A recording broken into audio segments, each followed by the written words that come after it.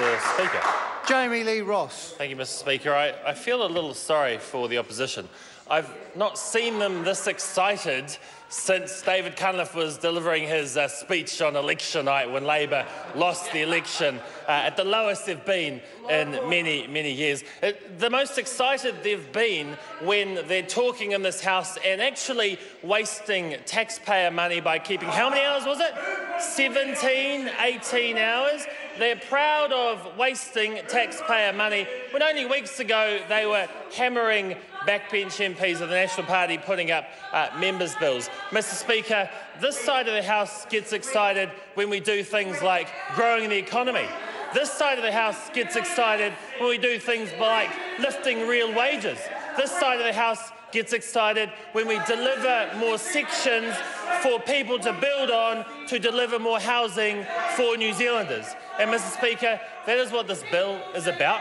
I've met the developers that this bill specifically works to ensure that they can continue with the projects that will deliver more housing for Aucklanders.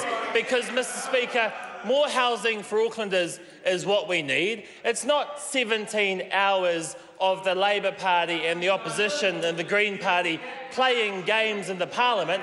What Aucklanders need is actual houses to be built, and, Mr. Speaker, that is what this bill is all about. Apparently, it's trendy to talk about the SOPs that were put up during the committee stage, all of the wish list proposals that they would have liked. I would have liked to have seen some SOPs that reflected reality, such as the fact that house prices doubled when Labor was in office. That is a reality. They should have put something like that up in an SOP. I would have liked to have seen an SOP around the fact that interest rates were up at about 10–11% when Labor were last in office. Where was the SOP on interest rates and how high they were when they were in office?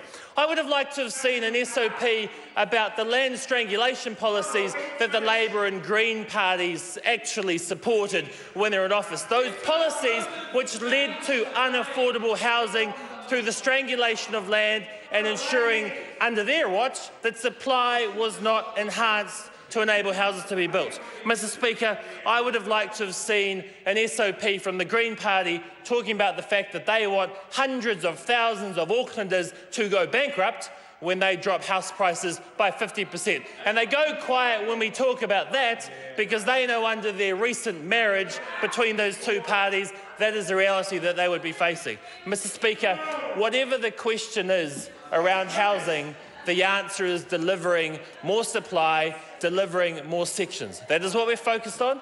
Build rates are 4 times faster in Auckland now than what they were when Labor was in office. We are delivering the effective size of Whangarei to Auckland this term and next term. The unitary plan that this government put in place, the process to see it delivered, is going to lead to 400,000 additional homes being built in Auckland.